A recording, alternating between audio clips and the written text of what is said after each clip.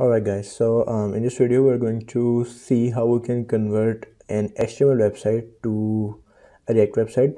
So this one is a HTML website that I'm talking about here.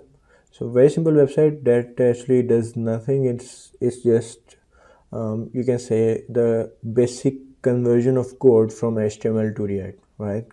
So we'll be going through a few basic things during this tutorial, and also I will keep the errors in this video. I will show you the warnings and errors that we get while converting the code from HTML to React. So let's just get started. So I've added this link in the description. You can actually go to this link and download the files. So these are the initial files that we are going to use for this tutorial. So you can simply go to this code and copy, or you can actually download a zip as well. So this copying this HTTPS, and then you can downloading it, cloning it through Git is more like a developer. It actually looks cool in my opinion, right? So you can simply open your hyper terminal here, or any terminal that you have. You can open it, and then you can simply say git and clone, and then you can paste in the URL. Actually, sorry, my English is terrible, right? So yeah, so you can simply just paste in the URL, and you can click enter, and this will clone all the files in this folder. I've already cloned them, so I won't be doing that again. Alright, so initial files is the thing that we need, and we can simply open over, let's say, code editor. You can open any code editor. I am using the VS Code. So these are the files that I'm having right now. Okay, so this is the images folder. I'm just showing a little folder structure. This is the website, and there are no actually pages. This is just a one page website, and then you can have the styles here, right? Okay, so to get started with the React, we can just simply say npx create -react -app, and then you can name your app whatever you want. Let's just say simple -app. Okay, and this should do the job. And okay, yes, proceed. This actually takes some all right, yeah. So one thing that I forgot, that if like previously you can simply run this command to install this application, but now sometimes this gives us error that the version is 5.0.0 and you are trying to install 4.0.3, right? So simple thing that you can do to this to overcome these kind of errors, that you can say React app at 5.0.0, right? This will install the React application's 5.0.0 version, right? So this will be installing our application, and since this package is I guess about 200 MBs if I'm not wrong, so this will be taking some time, and I'll be skipping that part, and then yeah, once it's installed, then I'll come back. I talk too much.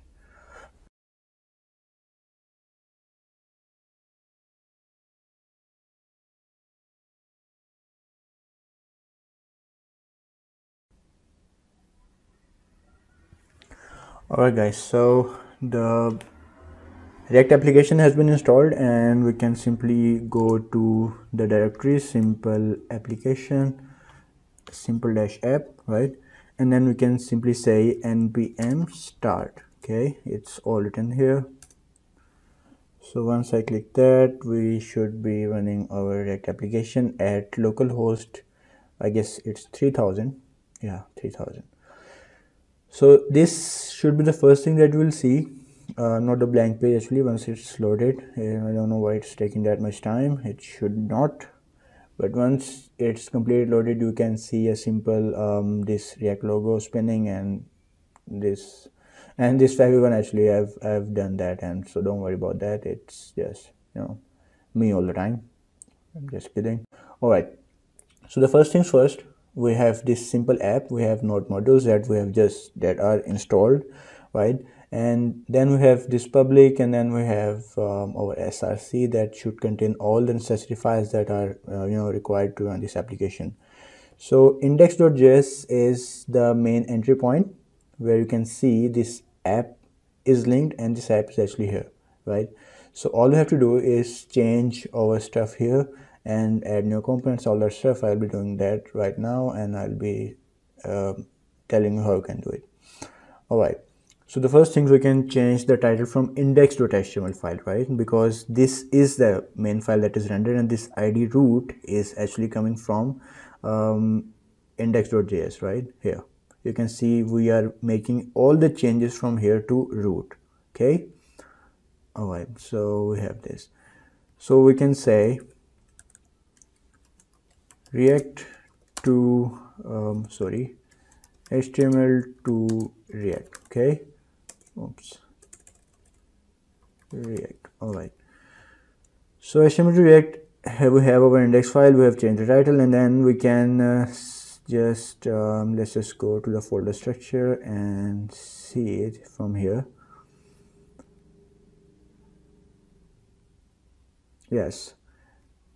Now go over to this initial files folder and click select all the images from here, and then you can go to this public and you can paste them here. You can change the fav icon as well.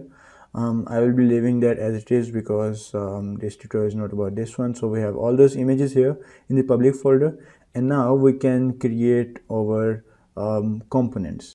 So what you can do here is you can go to your src folder, and inside this folder you should create another folder that would be components. Okay, so these are the components that we'll be actually having only 3 components for now. That would be header, footer, and body, because this is a simple basic level tutorial. So the first component is header.js. So the second one should be footer. Oops, what is going on here? Okay, let's save this. Footer.js, the second one, and the third one should be body.js. Okay, and this is actually a convention, guys. You should be using this capital letter while you are naming the components, right? And also we'll be using the tags of React with capital letters, because for example, if I'm using a body tag somewhere that I've created, so this body tag in React is showing that the capital B is showing that this is self-made body tag, made by developer, and the default tags are something like this. For example, we have break tag, or I'm talking about self-closing tags, right? So image tag or anything like that. Okay, so this is the convention. So starting with small letters, that it actually means that you these are the defaults, and the bold letters, the big letter, capital letters, actually it means that we have created this ourselves. All right, so enough talking. Let's just start with the header. You can import react from in commas, you can say react, and then we can close it. Let's just start with capital React. Okay, now we can start our function and we can name it. Let's just say function and function header, and inside this function we have to return something. So that something is going to be the folders that we are the header part of not the folders, the header part of our thing. So this is actually the method you should be using a div, because you cannot return a lot of stuff in here. You can return one element, so you can wrap it up in one div, right? So we can just go here to our HTML file, from here where we will copy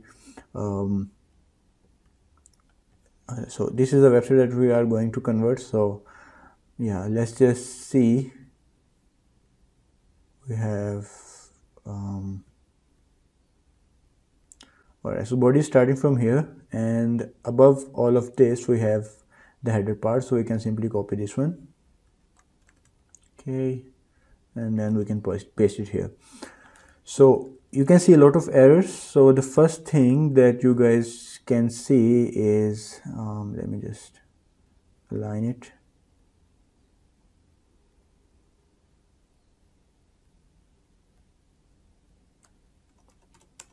All right, so first thing that you can see is that this one is not getting any color. This is because we are writing JSX right now, so this means nothing because this will already be included in the document, as you can see here. So this will already be injected into here, this part and this HTML part, and so we can actually remove this HTML part as well. Okay, so we have the title, we have these meta tags and all that stuff. Now why we have a lot of errors? This is because in JSX the tags should be closed properly. So if you see this error, this will tell you that expecting corresponding JSX closing tag for the link, right? So that means that we have a few tags that are not available here. We will have to close them. So instead closing them with something like this meta, we just simply do in JSX, we simply just write this slash here. Okay, so this will remove the errors from our code, right? And this link as well, because all the tags that are self-closing, we should be using this this slash with them, /. All right, so what's up with this part? This is actually the style, and the style should be used inside the CSS. So we can just simply copy this one, or let's just copy this one from here, and then we can go to the style.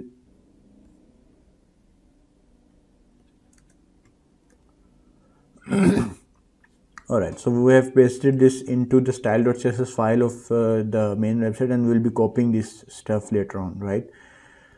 So for now this thing seems good and it is working. We should remove this style tag as well. Okay, so we have successfully make our first component, that is header, and then we should export it. So we can say export and default, that is header. All right, so export default header, that is exported, and we can simply just copy this one, and then we can go to this footer and paste it here, and in the body we can paste here as well. So now we should copy the footer from this file, right? Not this one actually. There are two index.html files, a bit confusion, but we can.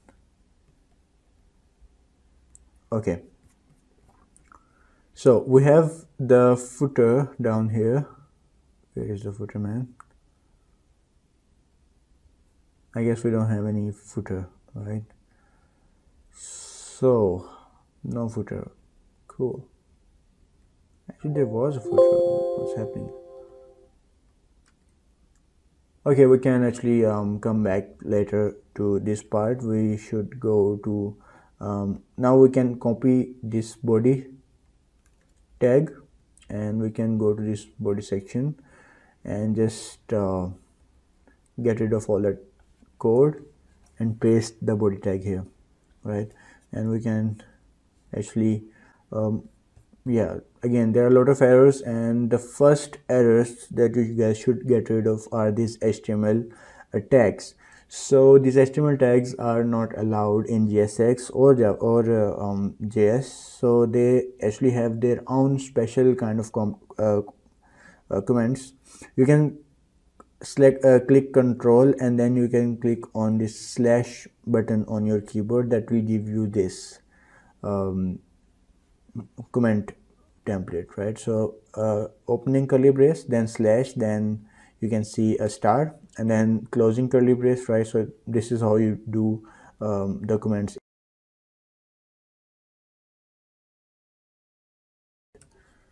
So once we are done with this, we should see the other errors that we are getting.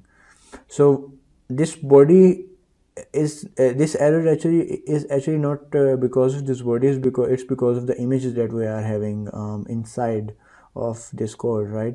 So what we can simply do is just put this slash after all the images that we have. So we can simply find the images, all the image tags. There are 7 of them, and the first one I've added the slash, and then the second one, oops. Alright guys, I guess it's done. The images are finally done. Now I guess there is still something left. Let's just see what is it. This should be, yeah, There we have. Okay, and the comment that I forget to comment out. Cool. Then we have another header, horizontal rule it is. Then we have break tags. We can close them up as well.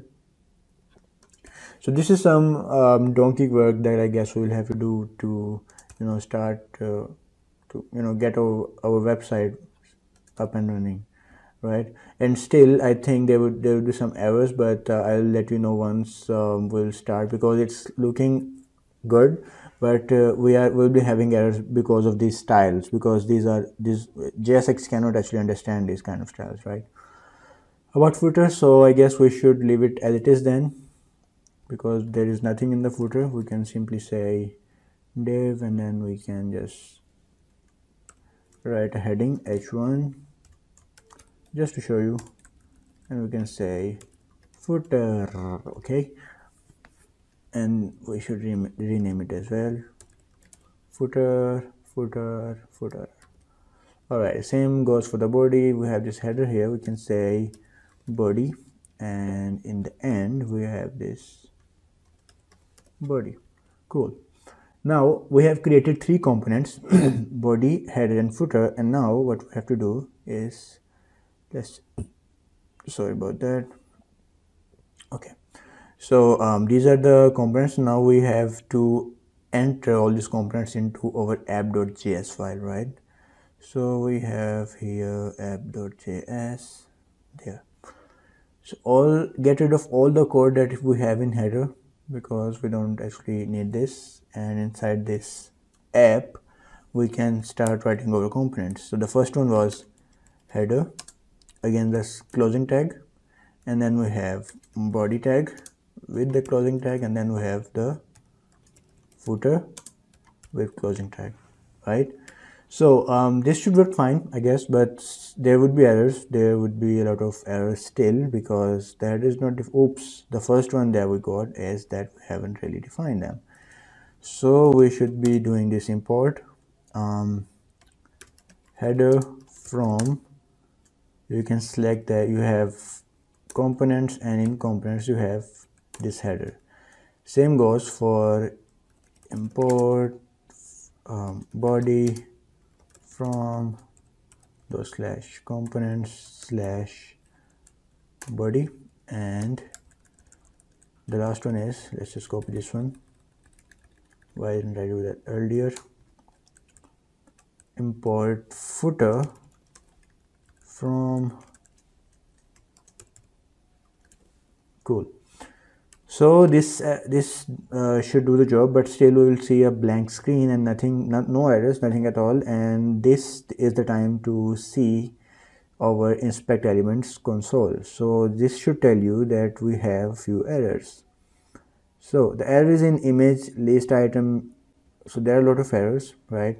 So I can tell you what is the error. Mostly the error is due to the styles, right? Because you can see this actually doesn't allow you to style like this. JSX doesn't allow us to style like this. So what is the solution?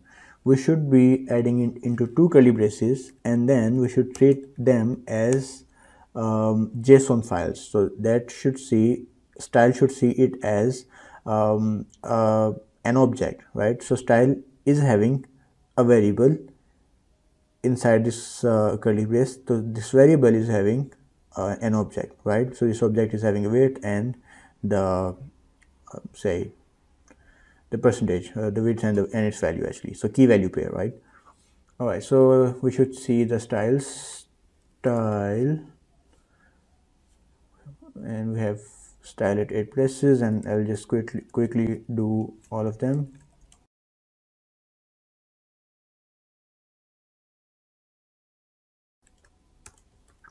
Alright guys, I guess that's it. We have done that, and this should work now, but it's still not working. Now what is the issue?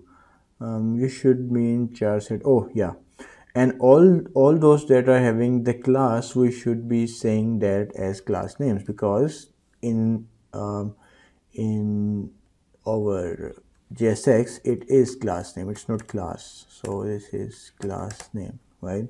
So when you are converting from HTML to React, you should rename all the classes that you have to class name with capital M, and we have replaced them all. Should replace them all, cool. And in the header as well, we should see that we have this char set that should be S capital, that is char S with char set, and this should do the job. I guess there are still some errors, I don't know. React does not recognize class name. Oopsie, there are two class name. Now what has happened? What I've done? Class name. Okay, so there is one class name, and we can simply rename this one. Cool. Okay. Now what?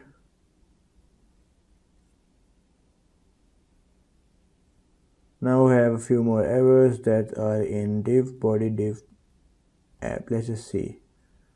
What are these errors? What can be these errors?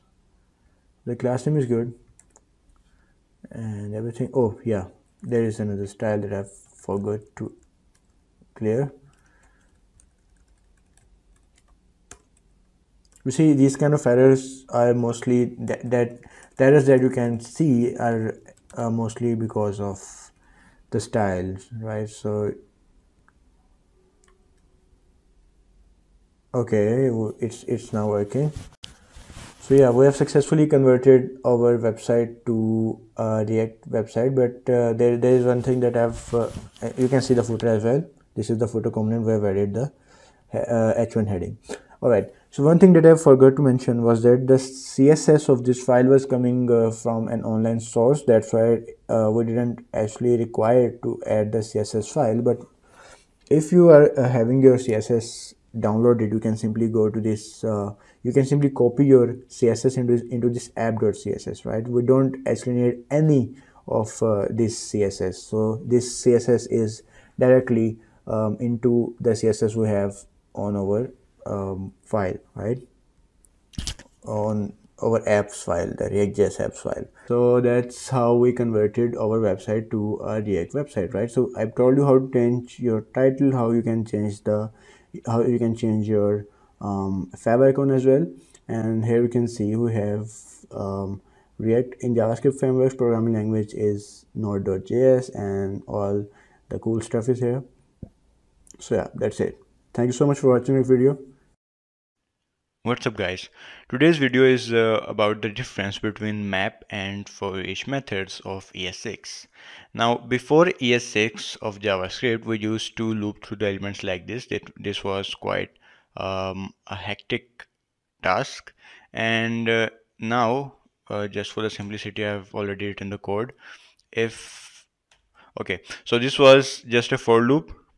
I hope you all are familiar with that. And this is for each method of ES6. What this does is actually loops through all the elements of this array, takes this array, and for each element do this. And this is the function that takes a parameter. This parameter can be anything. It can be x, it can be y, it can be any value, right? So just pass in here. Okay, so this was a method of looping through the elements in ES6. But what if I copy this and I paste it in here and I change this to map? Same results, right? So how are these methods different? So first of all, let me tell you that for each is a looping method. For each actually loops through the elements in the array, while map copies this array and gives us another array, right? And that new array can also be modified. For example, if I want to create a new array from this one, from this array I want to create a new array. For example, I say const const new array equals, right? So what I want to return in this new array is return value, whatever this was, plus something else, lol. Okay, so what if I want to now console this array? Let me just first do the same for the map. Let's just copy this one and paste it here, and this can be new array 2. Terrible naming here, but we can do anything we want because we are developers.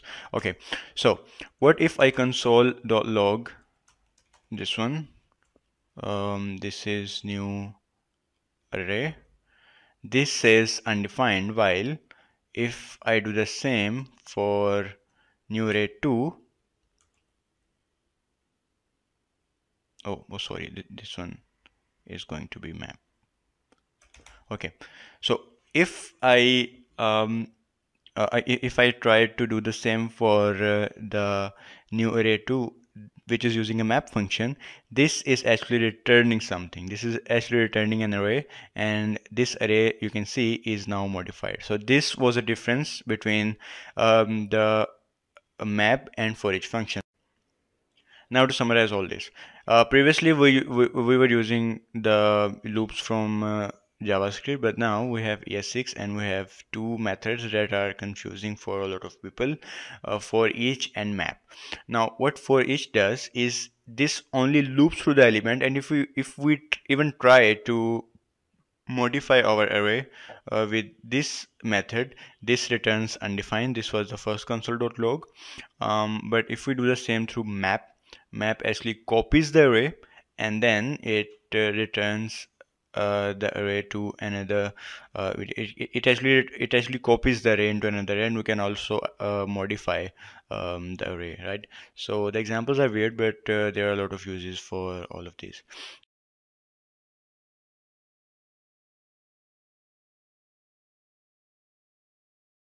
Hello everyone. Today's lecture we are going to see what are ES6 variables. Now before ES6 we have var, and now we have let and const. So now if we already had var, why was there a need for new variables? Now let's see that.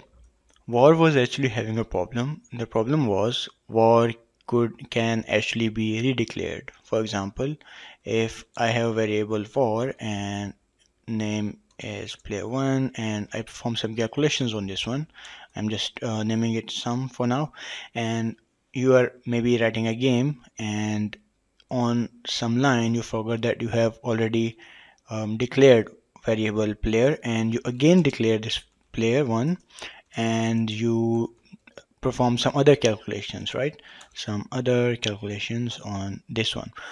Now if you if you see the results, then you'll notice that all the progress that you had earlier on the variable that you were using above was actually gone, and now you have the things that were associated with this one. So this could have been a real problem for someone who doesn't actually remember that he has already created some variable.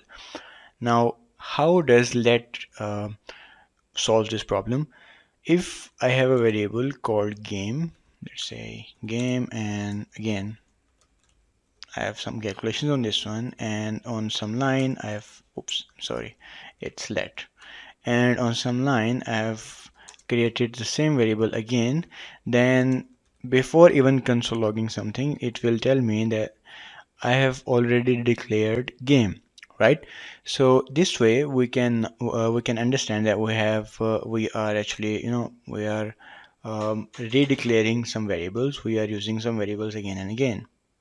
Now, one thing to remember here is that var can be redeclared and reassigned, while let cannot be redeclared, but it can be reassigned. For example, if we are using a variable that we think can be changed later on, for example, username, and we can have a lot of username, then we can have any username, right? We just want to ask a user to enter his username, right?